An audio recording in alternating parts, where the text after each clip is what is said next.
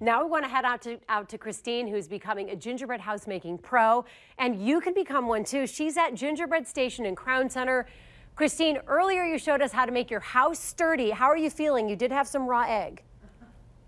I'm feeling great. I'm still alive. That's the good news. I want to show you our gingerbread house. 15 is your favorite number. 15 minutes after you put the walls up, before you put the roof. Another 15 minutes before you can even start decorating. Russell is still with us. Now, when it comes to decorating, there are things you use, there are things you don't use. What do you stay away from? The biggest thing that I like us to stay away from are, sadly enough, Twizzlers.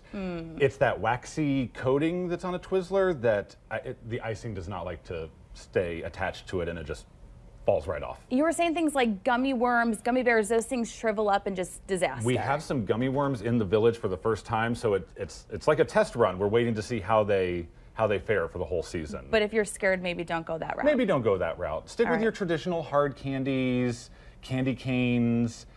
We've got some gummy candies. We've got some traditional. Do you remember the from Grandma's candy dish? Oh yeah, mine were always stale. We've got some ribbon candy in the village this year.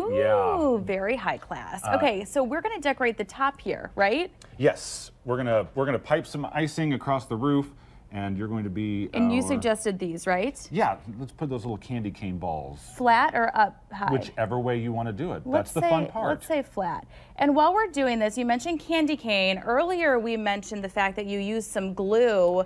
Candy canes, secret tip you have, glue them, otherwise they'll fall off? We do use hot glue on the candy canes because of their weight. They're heavier. The other thing that we always do is we leave the wrapper on the candy cane.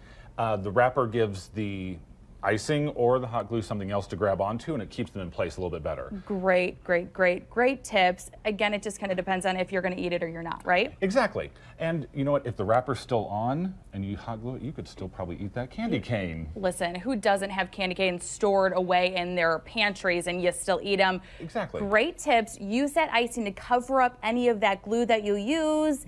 Who really eats their gingerbread houses anyway? Okay, probably some of them. But great tips either way, if you eat them or you don't. Even more coming up, so stay with us.